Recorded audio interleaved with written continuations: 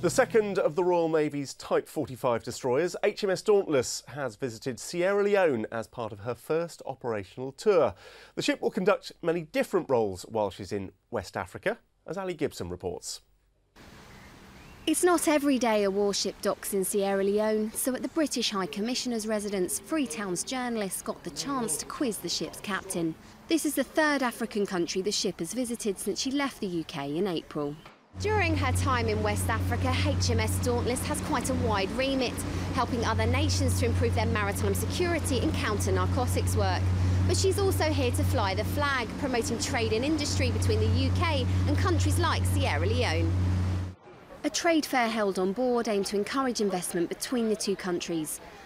But with the civil war in Sierra Leone ending only a few years ago, it's not the first time some of those on board have been here. Before I was on HMS Illustrious and we were actually off the coast of, we were on our way back from a Gulf deployment in 2000, and we were diverted down this area when the trouble started, and we actually sat off the coast and they sent our aircraft in, and so we didn't actually see anything. So to actually now be here later on in years and actually see where everything, what you were actually doing 10 years ago is quite a good thing to happen to us. As a Type 45 destroyer, HMS Dauntless is a ship that can defend itself, with its Sea Viper missile system the most advanced of its kind in the world. But since they've been in West Africa, the ship's company have been teaching others how to build their own defences. We're trying to work with the local authorities to train the Navy, help train the Navy, so that they can protect their own territorial waters and exclusive economic zone, so that acts of piracy, counter-narcotics work and all that sort of thing is something that they're able to do themselves. We've had a few guys coming on and doing some boarding practice, which has been very interesting. There's been a lot of cross-pollination, teaching them and that kind of thing, which has benefited us as well as the African nations as well, because we get to see what standard they're at.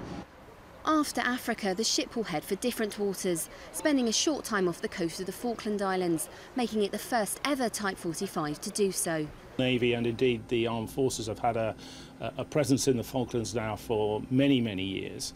So Dauntless's deployment to the Falklands and indeed the South Atlantic has been long planned. What I hope to do, of course, with a new ship like this is conduct quite a lot of work with the Army, RAF counterparts that are down there to improve interoperability between the assets that are already there and the Type 45 destroyer. With all that to come, those on board have a busy few months ahead. Ali Gibson, Forces News, Freetown.